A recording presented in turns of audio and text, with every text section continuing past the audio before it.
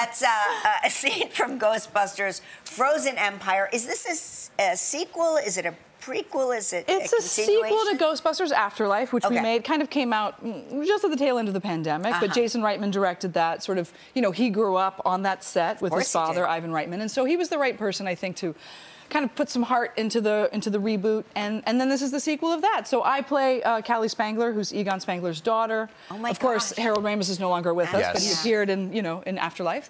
And, you know, we're taking over the family business in New York. But just, it didn't really shoot in Tribeca. We were in England. You shot it in England? They rebuilt the entire corner of that street. And Paul Rudd and I both have lived in Tribeca, so we walked by that place all the time. So did we. Erected inside of a studio where you could drive a car through. It was so bizarre. We spent many days, weeks, months, years of our lives. Walking by that. Trick-or-treating at the firehouse. Trick-or-treating at the firehouse, taking our kids School to the trips. firehouse, school trips to the firehouse. Oh, man. We know it well. It's a great spot, but it was weird to be in England shooting it.